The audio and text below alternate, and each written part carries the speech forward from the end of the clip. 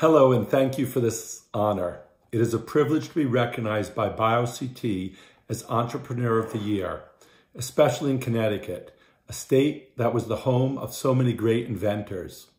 I grew up in the shadow of Eli Whitney, and I've always been motivated to help the life of someone I love. A few weeks ago, the Omicron variant was detected and deciphered on an Ion Torrent sequencing machine, a technology developed by the team right here in Connecticut. I am incredibly proud of the work we do at Fort Catalyzer, our biotechnology incubator headquartered in Guilford, Connecticut.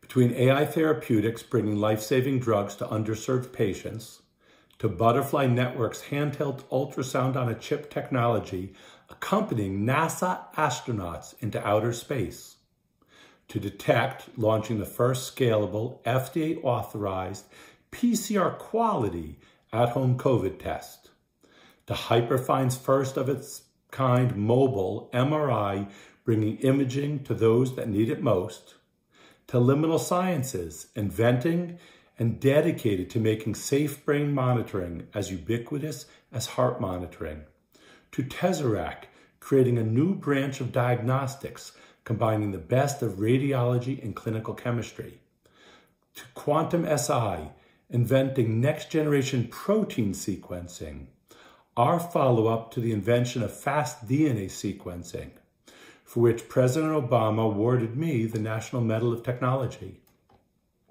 and most recently to Protein Engineering, Inc., applying advances in AI and molecular biology to heal our planet.